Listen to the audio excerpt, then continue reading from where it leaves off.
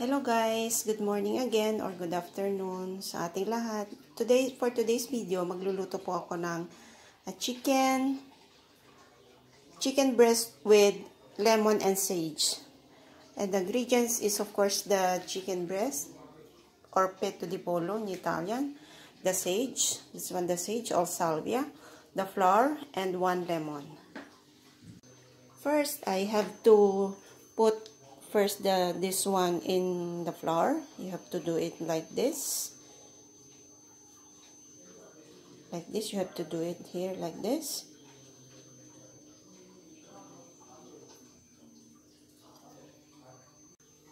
I put the oil inside the frying pan. We have to put the olive oil inside the frying pan.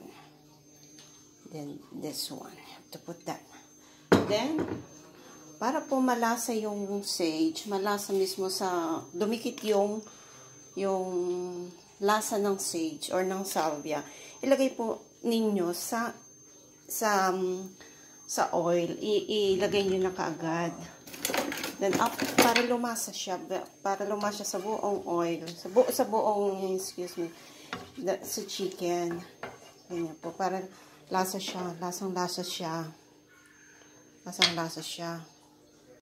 Now, we have to put the chicken.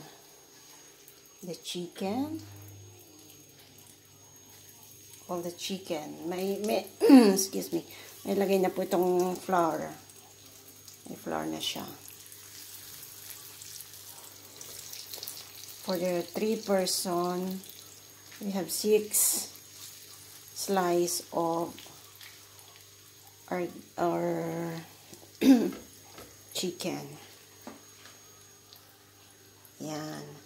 Then, we have to put the cover. Then, we have to wait 5 minutes. Then, we have to... Okay, let me see if it is okay now. We have to turn it back because the other side, we have to check it if it is okay. Okay, this is open at the back. Then, if you have a ground basil in your kitchen, you have to put it a little bit inside the chicken. And the oregano, ground oregano, it's masarap po yan kapag may mas malasa ang chicken kung lalagyan nyo ng ground basil and this is oregano. Okay, let me see the other side if it is okay now. No, this is okay. Then we have to put the lemon. The last is the lemon. Palasahin muna natin siya. Ang lemon. Para mas malasa yung chicken. Mas masarap yung chicken niya. This is okay. This is already okay.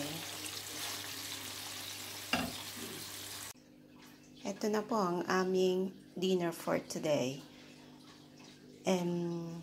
Chicken with lemon and sage, and 3 bread cereals, and of course mixed salad.